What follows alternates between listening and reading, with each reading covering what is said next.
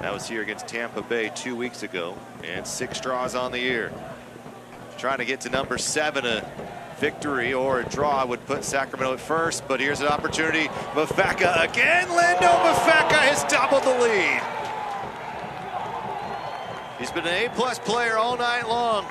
And Oakland with their biggest lead ever against Sacramento in the all-time series, and it's 2-0 in the 48th minute. And once again, Lindo Mfeka gets on the score sheet. And it's just real positive from the second ball. It's just bouncing around.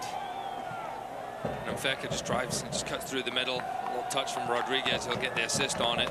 It was a really good finish by Lindo Mfeka. Again, just slotting it past Danny Vitiello. Good composure for Sacramento.